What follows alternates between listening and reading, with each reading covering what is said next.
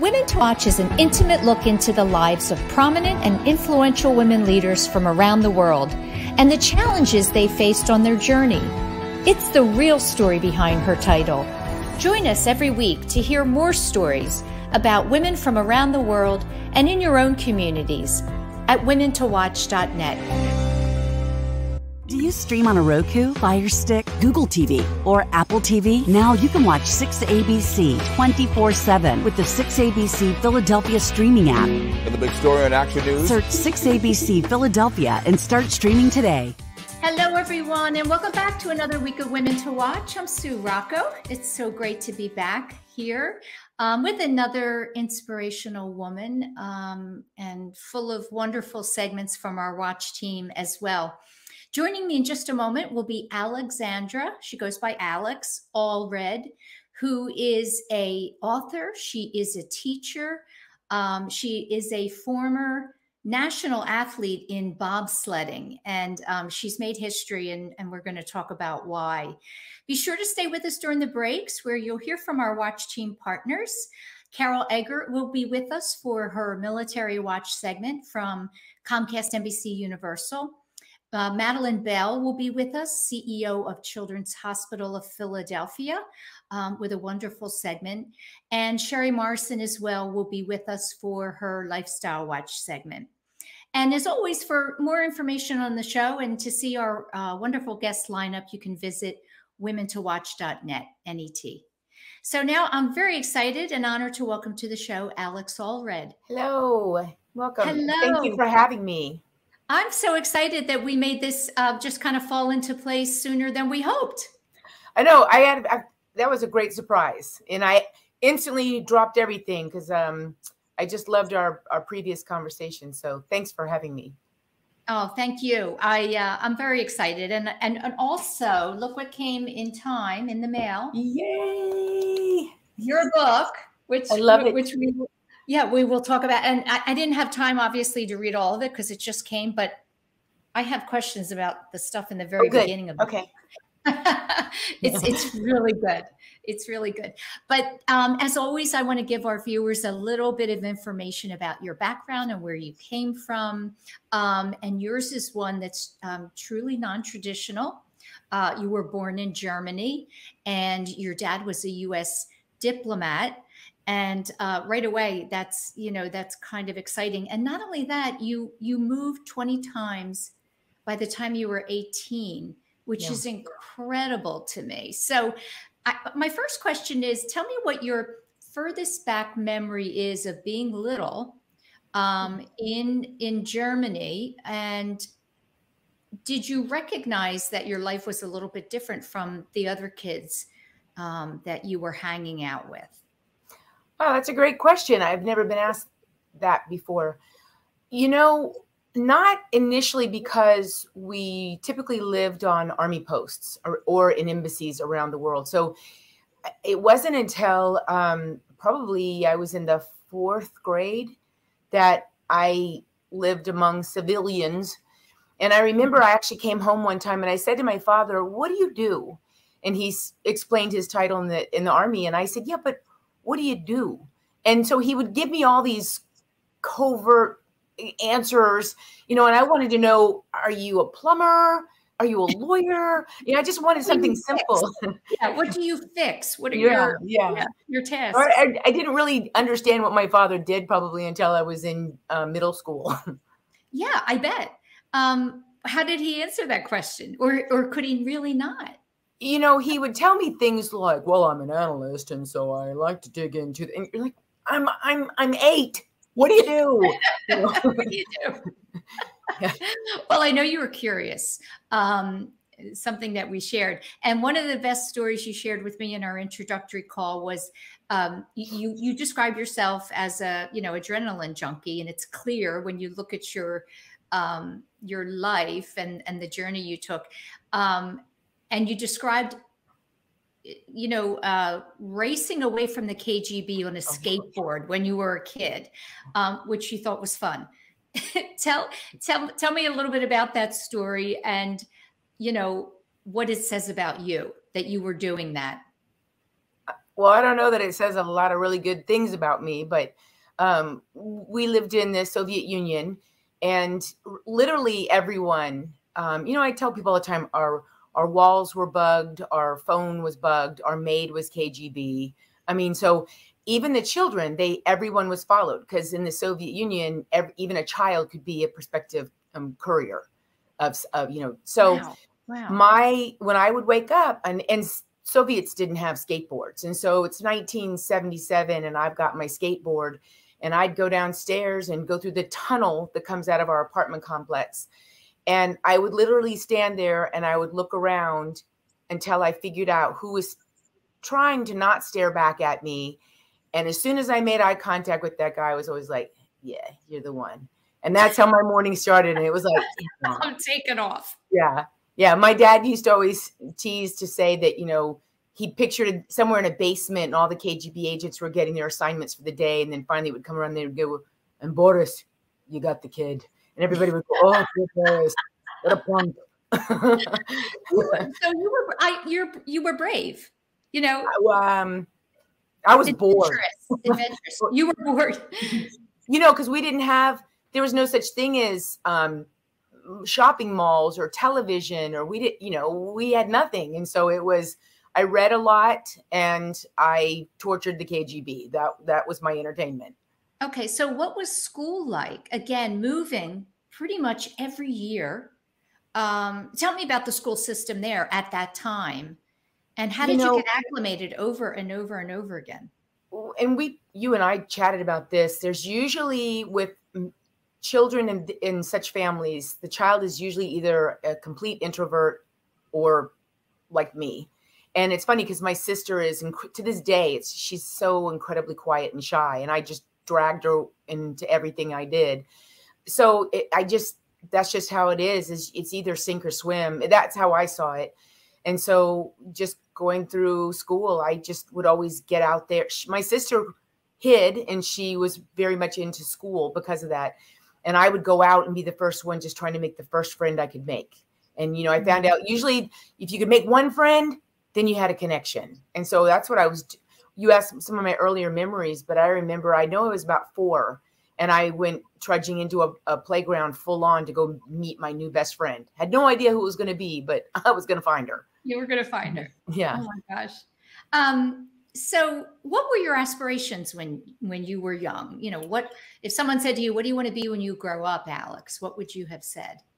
I knew I always wanted to be a writer. And because we moved so much, my father always had us journal. He always wanted us to journal.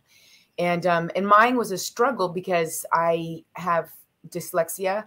And so mine always became more of a storytelling. And then I would have these fantastic scripts in my head. So I always knew I wanted to be a writer. I don't know, as I got older, I don't know that I thought it was going to happen. And then it's funny, is the thing that got me into the writing world is the bobsledding of all things. Because when I go and I talk to authors, at different conventions, I always say, and it's always funny when there's men in the audience too, and people will say, well, how did you get started? How do you get published? And I said, okay, well, first you got to become a pregnant bobsledder. And then it's easy after that. Because I don't have a lot of competition. So, some of our viewers may not know your story. And, the top question is, how did you get involved in bobsledding? I mean, is that a very popular sport? Was it in Russia at that time for men? No? It's very popular in a lot of the Scandinavian countries, in Germany. It's becoming pretty popular in Russia now. But really, like in the United States, it's not popular. It's really not. And so although it's the second, I should clarify, once upon a time, I knew that it was the second most watched winter sport after ice skating. And so it's fun to watch because people always like the crashing component of it. Having been on the inside, it's not that fun. Right. But people like to watch that.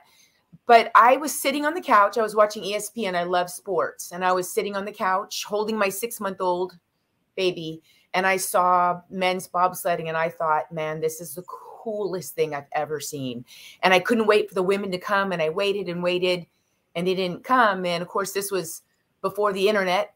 So I had to go to the library, and I looked up and found out that Melville Dewey of the Dewey Decimal System, his granddaughter won an open competition, men and women competing in the AAU championships in 1940.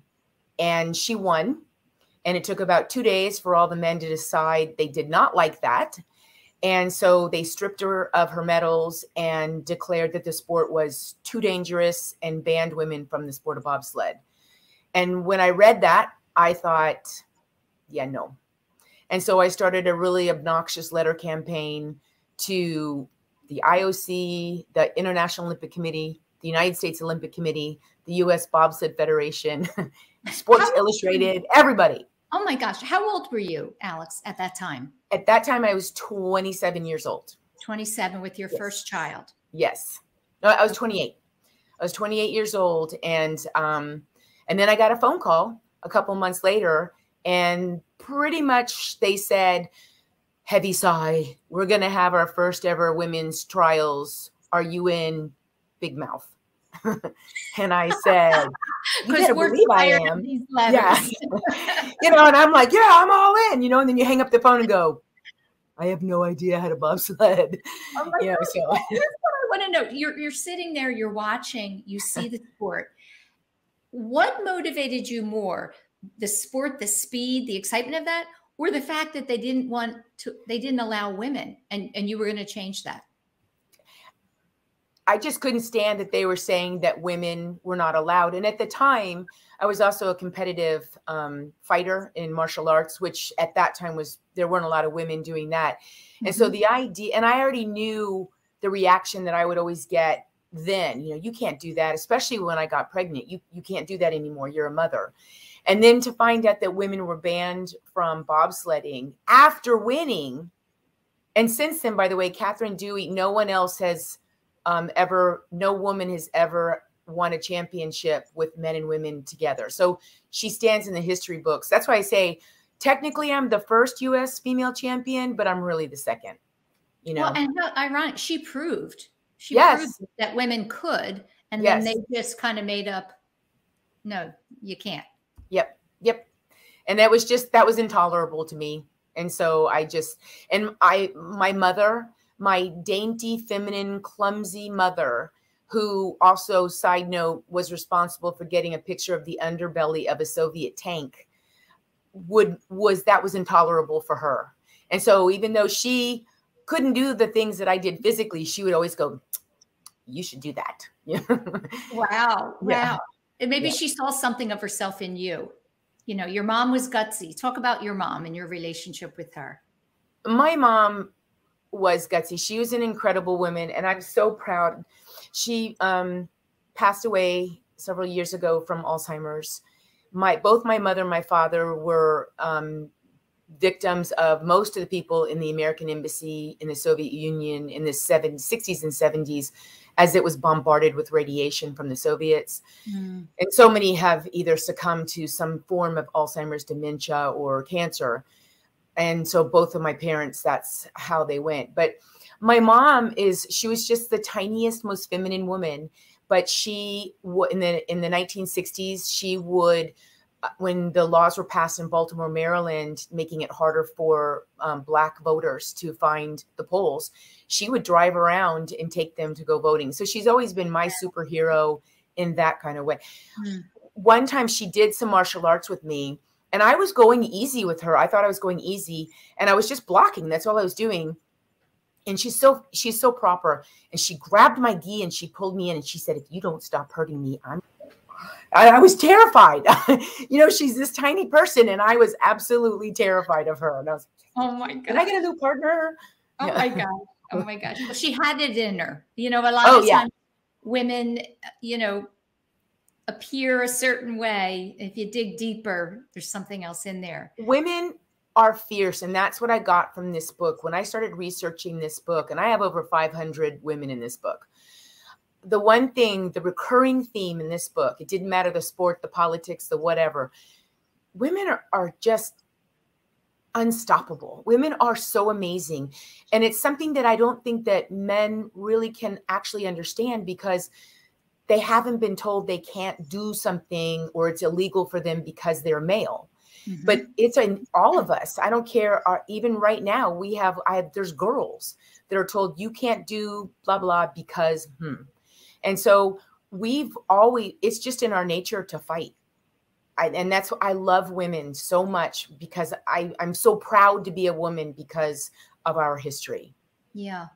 Alex, I want to go back for a minute, because you shared with me, very candidly that at 18, you suffered a sexual assault. I did. And when I think about that, and my first thought is, how did that change you and your outlook?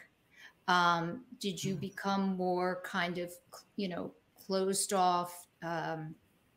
Or did it put more fight in you? Both. Both. It was really difficult. First, I went into denial, and it was really hard. And most recently, I read a study that came out of Germany that it takes women about 25 years to report an assault. And I understood it immediately, and it also made me so sad. And I'm so happy now that we live in an era that women are now coming forward. We've got the hashtags Believe Women. And but even then, look, in recent history, we've seen what happens when a woman speaks out. But I kept it a secret for a long time. And in martial arts, I didn't go to therapy. I just started punching the you-know-what out of everybody. And I loved fighting. And I'm not proud of that, because I know I was too aggressive sometimes, but I actually stopped fighting, and I give free self-defense classes now to women. And that's one of the things that I talk about. And I think I shared with you that only about a decade ago did I finally come out and say, I know this because this was me. So it took me a long time to be able to say those words. Yeah. Really brave, really, really brave to do that. Took me a long time. Yeah. But I just think it's so helpful for other girls and women. And, do you feel as though you've emotionally been able to move past it? So I'll share something that I've never told anyone outside my family. So when people meet me and they find out, they're genuinely shocked. And now I've tapped into that. And I'll say, why did that surprise you so much? And they'll say, because you're fearless. You're so strong. You beat men and stuff at the gym all the time, and nothing scares you. And so I always take a moment to go, okay, let me tell you, that is true on the outside, but I still have little tics. And I've never told, but I'll tell you one of my tics. So I cut my own hair because I have an issue with people getting too close to me for too long a period of time. Even now. And so next Monday, I'm going to actually have a professional cut my hair. And, the first time in probably 8 years. And I did it then. And that was only because I grew my hair and I cut it for cancer, and I butchered it. And that was kind of traumatic. And before that was probably about a decade. Wow. So it's really hard for me to let people come in close and stay there for a while. Mm-hmm. So this is my little thing for myself, that next week I'm gonna, I see my heart rate goes up just thinking about going to having someone cut my hair. Wow. I know it's completely nuts, but well, listen, thank you for sharing that. We all have stuff like that. That's our vulnerability that we don't, you don't put that out there. You don't. And so I would ask your viewing audience, so if you ever see me in public and you think, what is going on with her hair? Just know that I just, you have a great head of hair.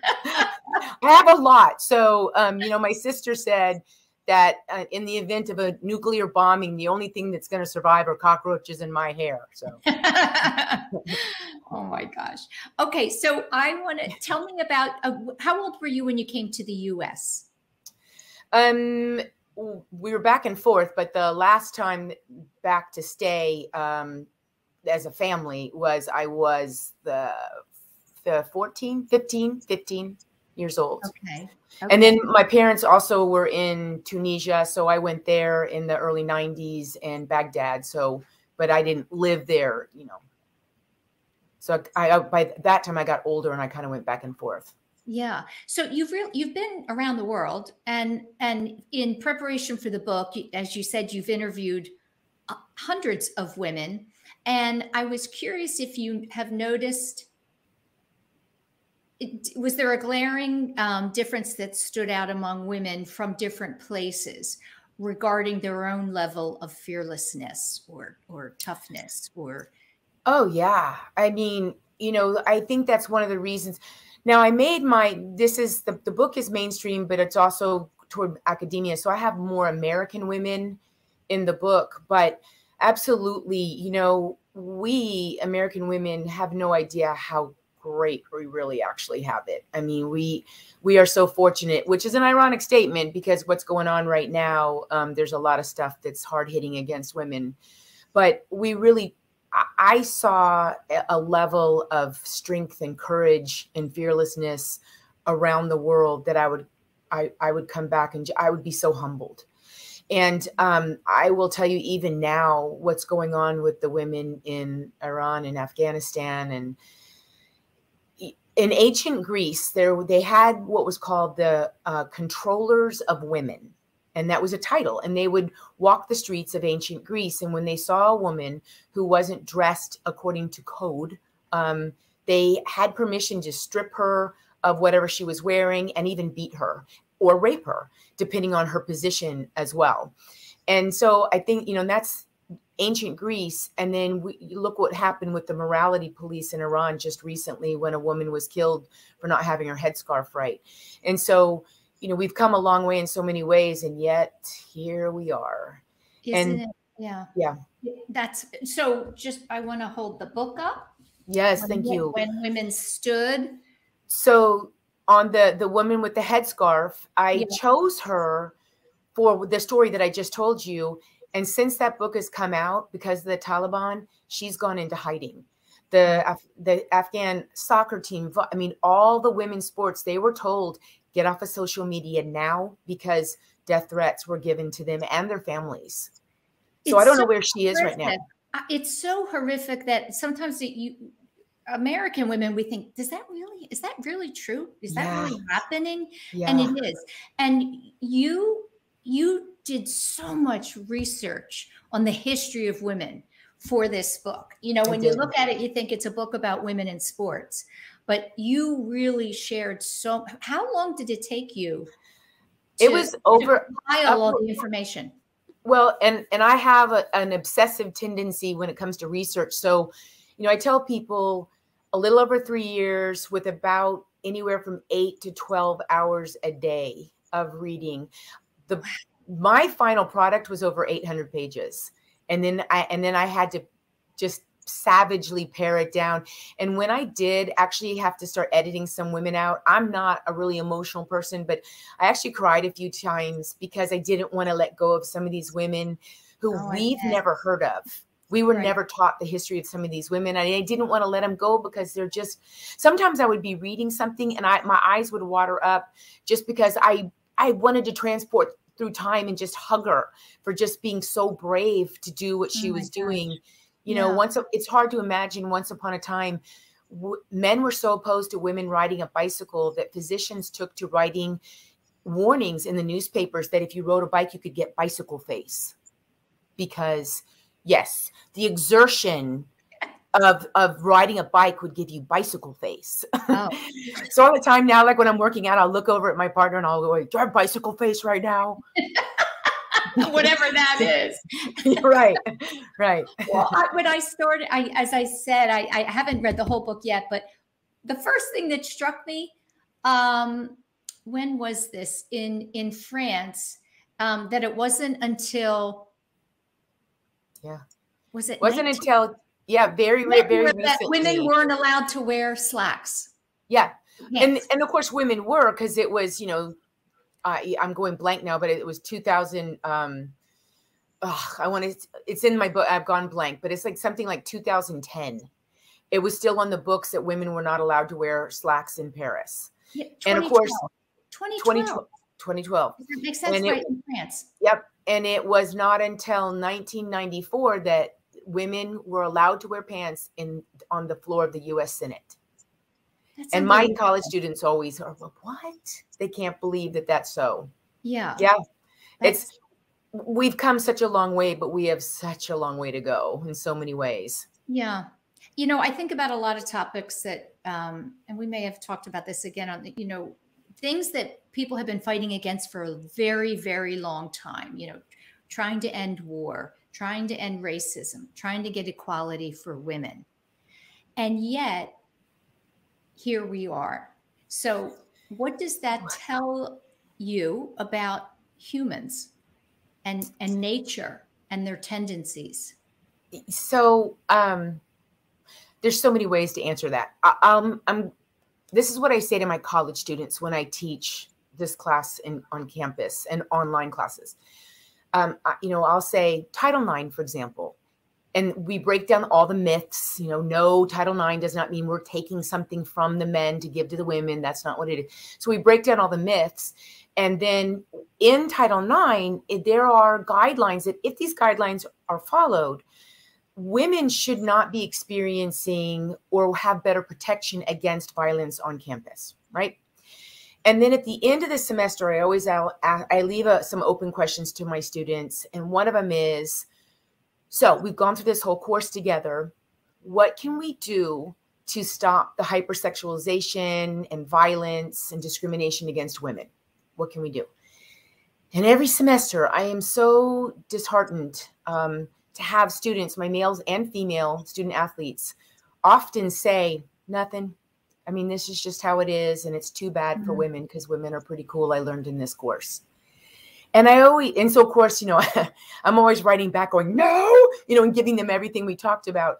But it just goes to show that even our young folks who are amazing people, it's so hardwired in our nature that this is just the lot. This is the lot that women are to take, that, you know, we are to be sexualized and we are to do these things and we are to be burdened. And we've all kind of accepted it. So in answer to your question, one of the things we need to do is just continuously have more and more men and women stand up and just say, well, that's ridiculous. No, it should be this way. And just argue it instead of just saying that this is the way it is. Because it should not be that 3 women every day in this country are killed by an intimate partner. That is not acceptable. That's a horrible statistic. Right. And I think you're so right about having more men enter this conversation. Oh, yes. You can't Absolutely. just be women. Yeah. Listen, we have to go into our first break and we'll come back and continue this conversation. Stay with us and I'll be back with Alex Allred. We'll be right back. We are CHOP, and we can't wait to show you around. We are the nation's first children's hospital. Now, a care network with more than 50 locations that continues to expand. 3 state-of-the-art research buildings with 1.5 million square feet of space. We have grown from 12 beds 165 years ago to nearly 600 beds and one of the best children's hospitals in the world. We have a level 1 trauma center, 11 floors of patient units, more than 20 operating rooms, first of its kind delivery unit for babies with birth defects, a separate cardiac operative and catheterization suite, and places to learn, like our internationally recognized simulation center. We have trained generations of leaders in the field of pediatrics. We are world leaders in medicine, surgery, and science. One of the top recipients in NIH funding for pediatric research.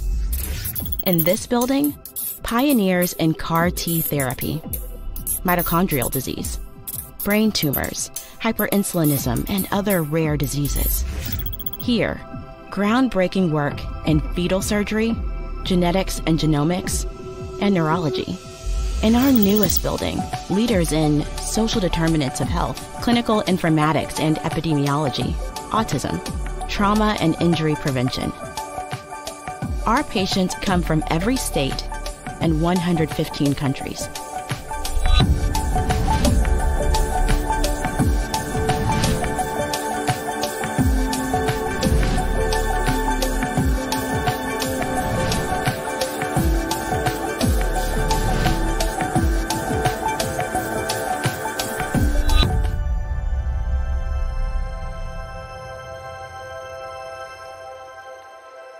Meeting these challenges requires the best and the brightest. We are passionate about pediatrics. We are motivated to make a difference in the world and in our community. We are a team. We are CHOP.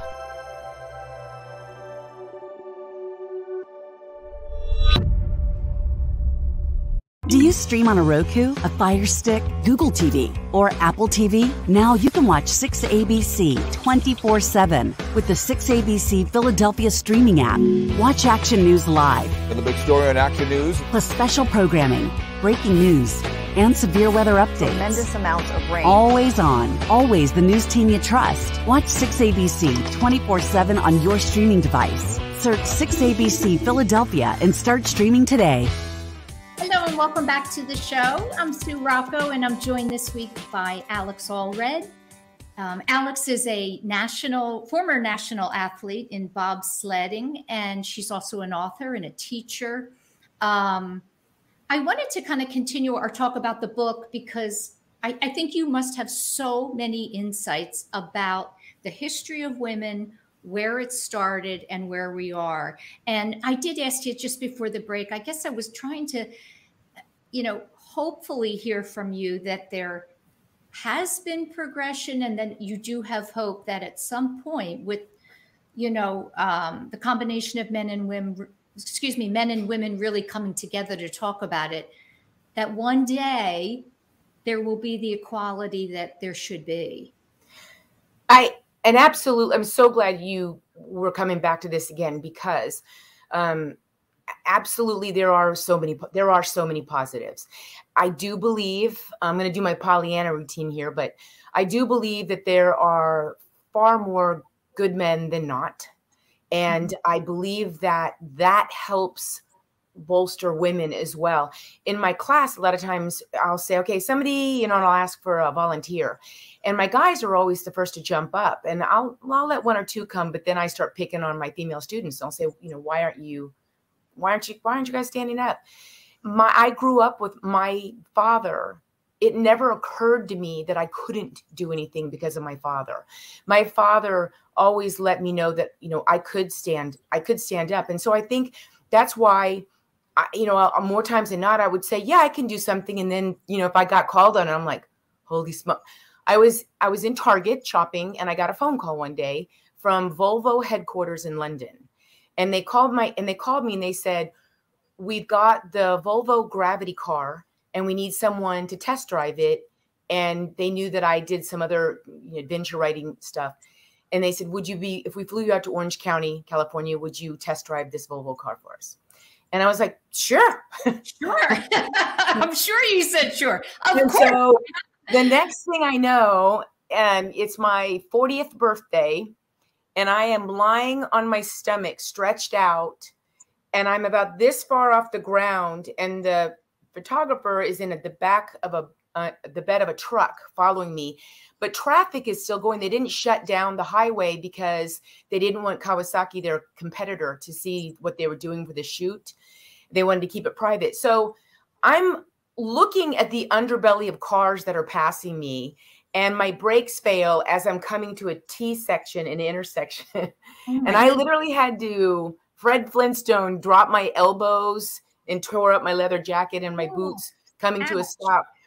And after that, of course, everyone was like, I'm so sorry that, and all this stuff. And I remember later on just chuckling and thinking, okay, I never want to do that again, but I'm so glad I did that. And so my dad hardwired a lot into me that I should always be the first to stand up. And so I think as we get more men encouraging women, but also women just believing that they should stand up, that it's going to get better and better over time. Because they're seeing it, right? We're seeing a lot of firsts. Yes. Across all industries. And, it's so true that when they see women doing it, of course they think they can. In a perfect world, I wish that we would stop sexualizing women in every image, because I think that is our greatest barrier right now as females, is the constant image that we have of what a woman is supposed to look like. And of course, correct. Yeah, the physical versus the mental capabilities, and that is so societal, and it's so constantly the wrong messaging. That's how I knew that I picked the right sport with bobsledding. So when I lived at the Olympic Training Center, you go into the cafeteria and they would have little they would have little cards that showed what sports you were in, what you were allowed to eat. And as near as I could tell, like the ice skaters, they were starving to death. The Nordic ski jumpers. And then I would move my tray down and I would see beef stroganoff bobsledders. Oh yeah. And I was like, I'm in the right sport. Yeah, this is me. And so it was just, and my teammate, when we went to Winterberg, Germany, and it was the East Germany, and they were just kind of getting to know Americans. And my teammate, Liz Persmedstat, who was also another mom, and we're in this hotel, and I'm looking at her, and I'm kind of looking around at some of the smaller women who were bobsledders.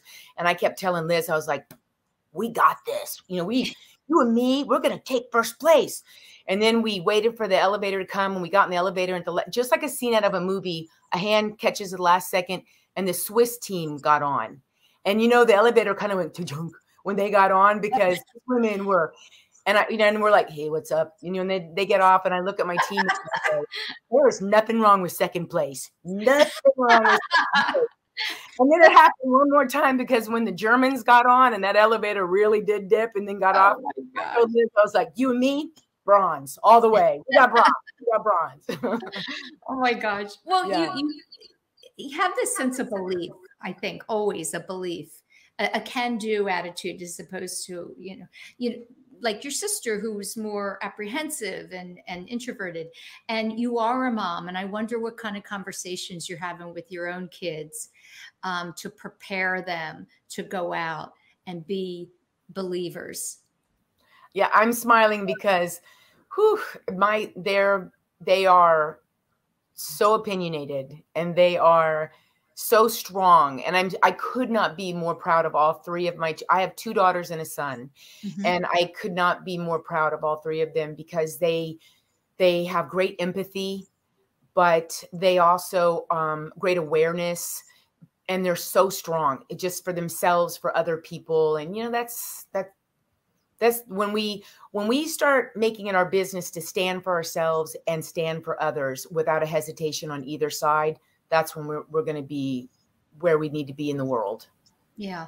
Alex, I read that you're doing a lot of writing and researching in the arena of people with special needs.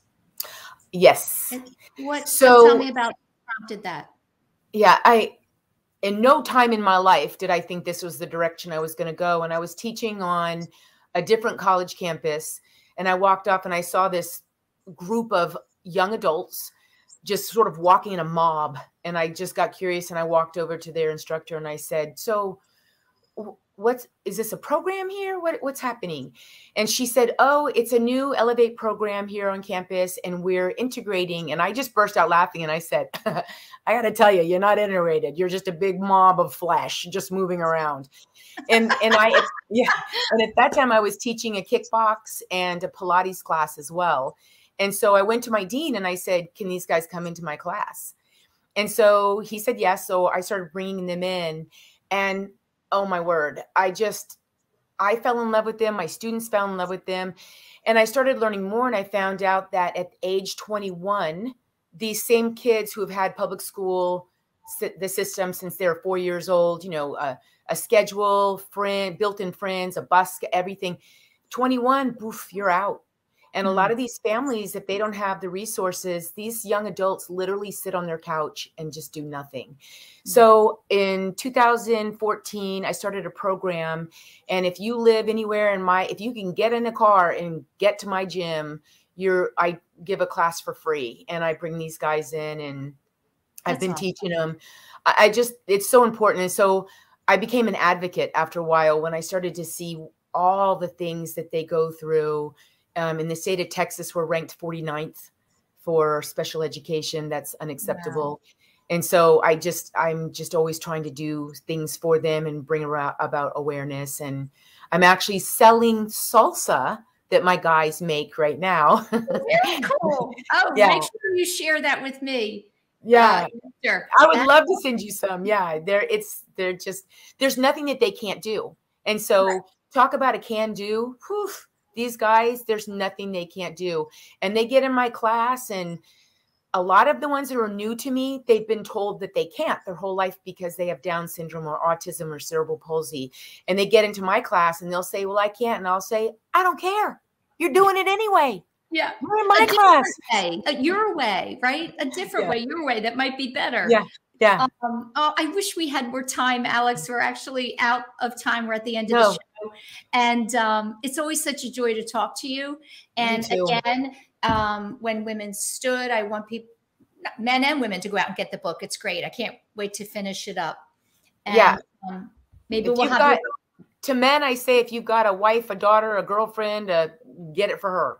Yeah, absolutely. Well, I'll be staying in touch with you. And I thank you so much for taking time out of your day to share your story. I'm a fan. Great, great. Stay tuned for our Lifestyle Watch with Sherry Morrison. We'll be right back. Action News, celebrating 50 years with AccuWeather. Over the last 5 decades, our winters have been getting warmer due to climate change. In Philadelphia, our average winter temperature is up 5 degrees. And we're breaking more record highs than lows. Thanks for always trusting us to keep you informed.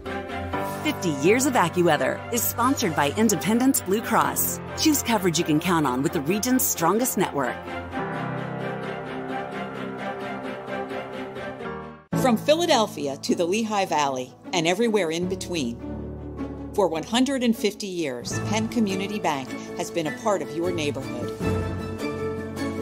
Helping businesses start, supporting families as they grow, and staying connected to the people and places that make this region special. It's who we are and where we're from. Penn Community Bank. Here we are, and here we grow. Go to get your game on. Go for the beers. Go for the cheers. Go for the hit and the hits. Go for the stakes and the stakes. Go to get your parlay on. Go to get your party on. Go for the scene. Go for the screens. Go for the gallery. Go for the win. Go to Ocean. Visit theoceanac.com to plan your visit. There's a moment every hour, every day, every week. These moments shape our world. They add color, perspective, and sometimes pain. Moments are meant to be shared by friends, family, people you trust. At Action News, we cherish every moment, and it's our profound responsibility to bring you closer to your world. Never miss a moment. Trust the people at Action News. Do you stream on a Roku, a Fire Stick, Google TV, or Apple TV? Now you can watch 6ABC 24/7 with the 6ABC Philadelphia streaming app. Watch Action News live. And the big story on Action News. Plus special programming, breaking news, and severe weather updates. Tremendous amounts of rain. Always on. Always the news team you trust. Watch 6ABC 24/7 on your streaming device. Search 6ABC Philadelphia and start streaming today. Welcome to the lifestyle segment of Women to Watch. I'm Sherry Morrison. Today I have the pleasure of introducing Amanda Owen, author, executive director, and co-founder of the Justice Bell Foundation. Welcome to the show, Amanda. Thank you so much for having me. I'm really glad to be here.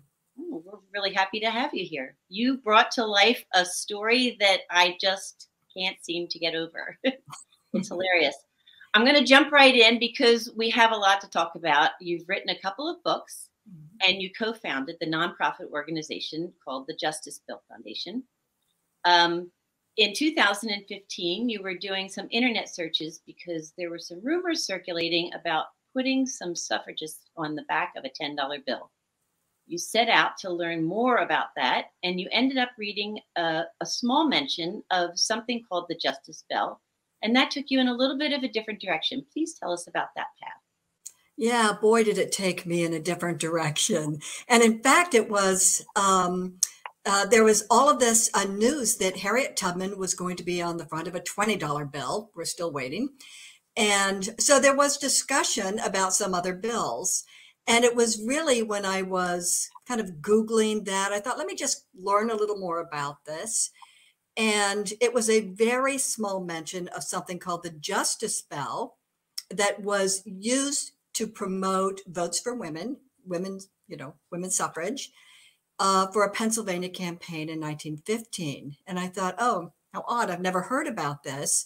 As it turned out, through my kind of deep dive research, this bell, 2,000-pound replica of the Liberty Bell, it was called the Women's Liberty Bell, or the Justice Bell. It was so famous that news of its travel was splashed across every headline throughout our nation.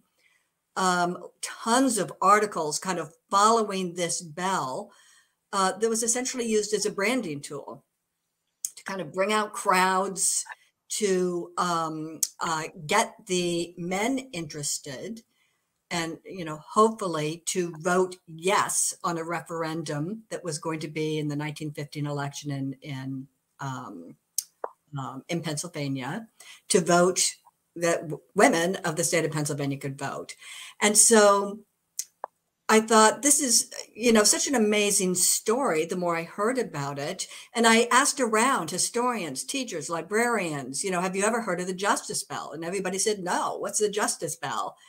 And I thought, I can't believe, 100 years ago, this bell that was so famous, kind of an icon of the women's suffrage movement, and now nobody knows about it. And then I was flabbergasted to learn that it was sitting in the rotunda of a bell tower in the middle of Valley Forge Park at a little chapel called the Washington Memorial Chapel. And that was within driving distance of me. And I thought, well, let me go out and see it. I was a writer, as you mentioned. And in fact, I was working on another book at the time. And I drove out to see it. It was this kind of magnificent bell, not a whole lot of information about it.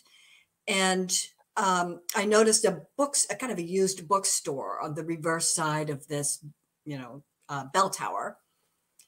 And so I walked in there and I asked the woman who worked there, I said, do you have any information about the Justice Bell by any chance? And she said, what bell? And I said, the one about 10 yards from here on the other side of this wall. I said, that huge bronze 2,000-pound bell. She said, I have no idea what you're talking about. And I walked away from that encounter and I thought, I can't find anybody who has heard anything about this. And I thought, well, maybe I'll write an article. I called my agent at this time. I said, I think I'm going to put off this other book. I'm going to do some research on this kind of new thing I found out about. And it seems in no time at all, I ended up co-founding a nonprofit. The Justice Bell Foundation now brings the story of the Justice Bell and the women's suffrage movement to schools and institutions. Ended up making a film about it. So it's really kind of taken over my life. It's kind of, to me, this is a woman's story, kind of put on a pedestal, dragged around the state on the back of a truck, and then lapses into obscurity and not celebrated or even really known anymore. So that's kind of become my mission.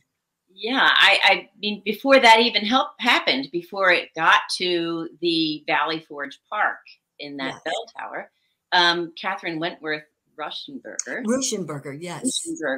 Commissioned to have the bell made. And after it made the rounds in Philadelphia and all, it ended up back at her home and then in a field for 50 years. Yeah. I mean, what happened was after this, huge 5,000-mile journey that was like celebrated and reported on through all 67 counties of Pennsylvania, And then it actually went to Chicago for a parade. It went to Washington, D.C. I mean, it was really kind of, people wanted to see this bill. It was a really big deal. Finally, in the Pennsylvania referendum failed. The men of Pennsylvania decided to deny women voting rights. And in fact, at the very same time in New York and Massachusetts and New Jersey also had a referendum. It failed in all 4 states. And that was really when, kind of women's eyes turned to Washington, D.C., where there was a lot going on to try to get a federal amendment. So that kind of this exhausting slog of state by state by state, trying to get women the right to vote. People thought, let's just really put our energy toward a federal amendment, or, this isn't going to happen or it'll take forever.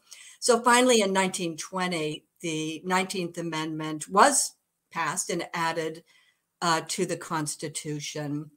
3/4 of the states had to ratify. Tennessee was the last one to ratify, and by only 1 vote. And it was a 24-year-old state legislator, Harry Burns, whose mother told him to vote for women's suffrage. He actually wasn't going to do it, but he did. And so that's why we have the 19th Amendment. And so in 1920, the Justice Bell was brought to Independence Square. It was, thousands of people came to the celebration, people from all over the state.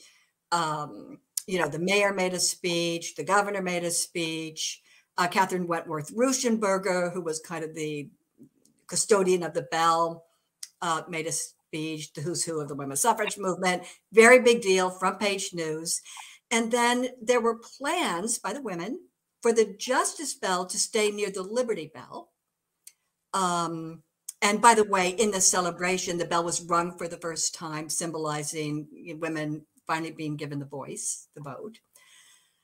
So they wanted it in Independence Square to remain there. But the mayor at the time, Mayor Moore, not a fan of women's suffrage, he actually had it carted off to a kind of slaughterhouse, warehouse, sheep shearing station, of all things, and to be destroyed. So Catherine went and rescued it, got it out of there. The men of Philadelphia, Pennsylvania denied, the Justice Bell being able to remain there in Philadelphia. And so it's like they tried to find, Catherine and the suffragists tried to find a place of national prominence, someone to take the bell. Nobody was interested. And finally, this brings us back to Washington Memorial Chapel. There was a Reverend Burke at the time, and he was a great collector of things, and he had a vision of these kind of American history museums, and he collected all kinds of things. Catherine was not associated with this church. It wasn't hers. But he agreed to take the bell with the idea, I assume, to put it in one of these, museums that he was going to build. However, he died in 1933 before the bell could be displayed. The bell was left out in the woods there in Valley Forge for decades. All of the reverends that came in behind Reverend Burke were not interested. And it was not, so this was back in the 1930s. So finally in 1992, kind of the hero of this story, Reverend Richard Lyons Stinson, he was the new rector at Washington Memorial Chapel. His mother had been in the League of Women Voters. He was a history buff. He came upon the bell in the woods, did some research, understood its significance, and had it brought into the bell tower. He was there only till about 1996. After he left, the bell just kind of fell into obscurity again. There were a couple of things here and there that happened to bring some attention to the bell, but the bell was largely ignored. And it was for another few decades. And it was really when I looked at this mention of the Justice Bell in 2015. and for the last few years have been, giving presentations, and again, film, school programs, just wanting to educate not only the people of Pennsylvania, but of the nation, about just all of the incredible stories of the women who fought for voting rights, who just have extraordinary stories. A film should be made about each of these women. And just, I really wanted to kind of use the bell, which is always fun to talk about a bell, to kind of open up this discussion of the fight for voting rights. Yeah, I mean, the words "established justice" were engraved on the side of the Justice Bell, and that was to announce the completion of democracy, because the Liberty Bell announced the creation of democracy. So it was like completing the goal of democracy. So then the bell is in Valley Forge Park, and we're about to celebrate again, and the bell is going to be moved, and this beautiful bell just is not meant to be. What happens next? Well, what happened was, actually before 2020, which was the centennial of the 19th Amendment that passed in 1920, there was a lot of kind of work to bring attention to the 19th Amendment, to the cause of women getting the vote. But of course, then the pandemic happened. But prior to this, through the Justice Bell Foundation, we partnered with the Pennsylvania Academy of Fine Arts to have a replica of the Justice Bell made. So the Justice Bell was a replica of the Liberty Bell. And so we thought, let's make a replica of the Justice Bell so that we can get that on tour to go throughout the state to museums and institutions, schools, historical societies, again, as a way to kind of bring attention. So we had that program with the replica Justice Bell start in 2019. In 2020, the Justice Bell at the Washington Memorial Chapel was put on a truck, was not secured properly. It was going to go down to Independence Square, even though we were in the middle of a pandemic. It would be a small audience, but it was still going. But it fell off the truck, kind of rounding the first curve. And so the platform, the carriage, the yoke, damaged, destroyed. And the bell damaged. They got the bell down to Independence Square for a small ceremony. And then it just disappeared and nobody could figure out where the bell was. I asked around. I mean, literally nobody, just could not get information. It wasn't back at the chapel. It took quite a while and some digging, but finally learned that the Justice Bell, there's kind of nothing on the website anymore, or nothing about it. Turns out it's in Ohio, at the Verdon Bell Company. And so don't know when it's coming back to the Washington Memorial Chapel. I'm just so glad that we have our replica bell, which right now is in Fort Washington, at the Upper Dublin Public Library, and is due to go to the Delaware County Community College in Media on March 21st of this year, 2023, where it will be exhibited for a year. And we will be bringing lots of presentations, the film, and stories about the women's suffrage movement to the students and to the public there. That's great. I mean, you've created so many wonderful programs. You've written a couple of books, which we mentioned briefly. Unfortunately, we're out of time. The first of the books was Power of Receiving, a revolutionary approach to giving yourself the life you want and deserve, and Born to Receive, 7 powerful steps women can take today to reclaim their half of the universe. Thank you so much for joining us today. I'm so sorry we're out of time. That's why I wanted to get into this quickly, because there's so much. That's quite all right. And we have websites, justicebell.org, amandaowen.com. So certainly people can go to our websites to learn, more about both the books and our nonprofit. So thank you for joining us. For more information about Amanda, her books, speaking engagements, go to amandaowen.com. For more information on the Justice Bell, where it is on display, speaking engagements, and where you can make monetary donations to keep these programs going, go to justicebell.org. Both of Amanda's books, Born to Receive and The Power of Receiving, are available on Amazon. Yes. Thank you again. Thank you so much. Sue will be right back to close out the show. Ladies, keep living your dreams. The faces you know, the team you trust. Action News. Hi, this is Sue Rocco. Women to Watch is pleased to share a clip from Breaking Through, a podcast hosted by Madeline Bell, the president and CEO of Children's Hospital of Philadelphia. This interview is part of a series in which Madeline interviews CHOP's women scientists about what inspires them and advice they have for other women interested in pursuing science and medicine careers. My guest today is Dr. Susan Firth.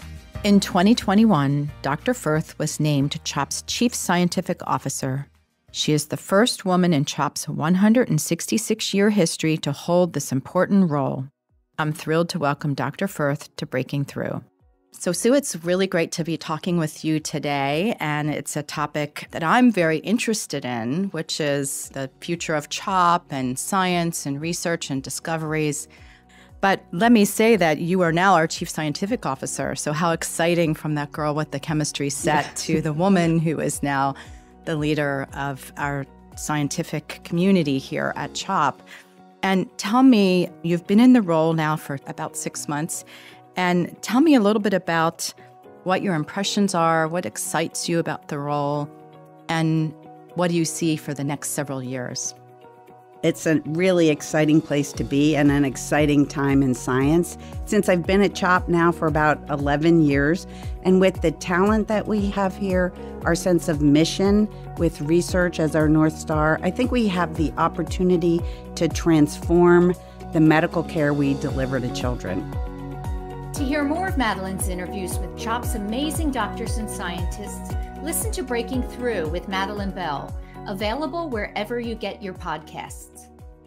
Do you stream on a Roku, a Fire Stick, Google TV, or Apple TV? Now you can watch 6ABC 24/7 with the 6ABC Philadelphia streaming app.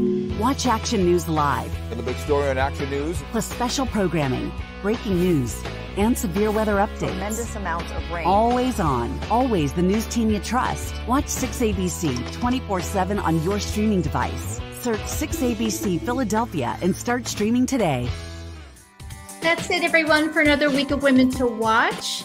Next week, I'm going to be joined by Alice Curran. Alice is an attorney and a life science regulatory expert, does a lot of work in DC.